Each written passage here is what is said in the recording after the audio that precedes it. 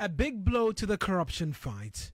That's the assertion of civil society groups and anti-corruption watchers in the petition seeking the removal of Special Prosecutor Kissie Jabeng. The petition by the immediate pass holder of the same office, Martin Amidu, has already been forwarded to the Chief Justice for a determination of whether or not a prima facie case can be determined.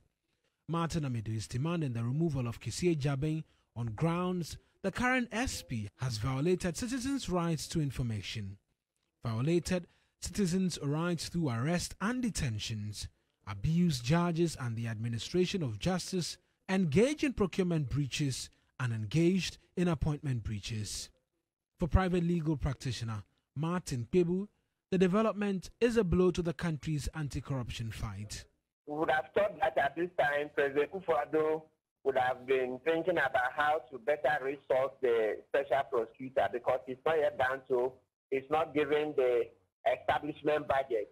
Yet you can see that President Kufuor is rather more interested in the process to remove Kissie Jabeng. A position shared by Inusa Fusheni, who argues the OSP has not failed in the discharge of his duties. The special prosecutor has run into a lot of roadblocks and has at times been frustrated by institutions of state which appear not to be cooperating with him. And so I try to balance the need to rein in corruption with the fact that the office is a new creation. It needs to cut its teeth. The Chief Justice, Justice Gertrude Tokonu, has already commenced work into the petition, requesting a formal response from Mr. Jabeng to determine if there is a case for him to answer.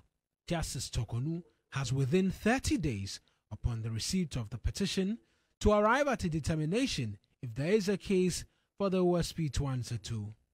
Should there be a prima facie case, the Chief Justice must within 15 days set up a 5-member committee to probe the issue, with that committee to be chaired by a Justice of the Supreme Court also expected to work within a 90-day period at investigating the charges.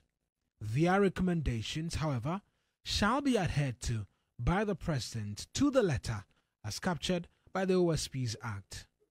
All eyes rest on the Special Prosecutor's response, who has said he will leave when his task is due. We are not suggesting that the OSP does not make mistakes. We are not suggesting that we are infallible and that every case brought by the OSP or against the OSP should end in a favorable outcome to the OSP, no matter how improbable the evidence. That is not what we are saying.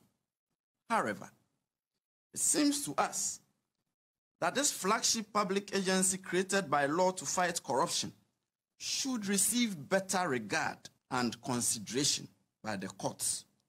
For now, time best will tell where this tale ends.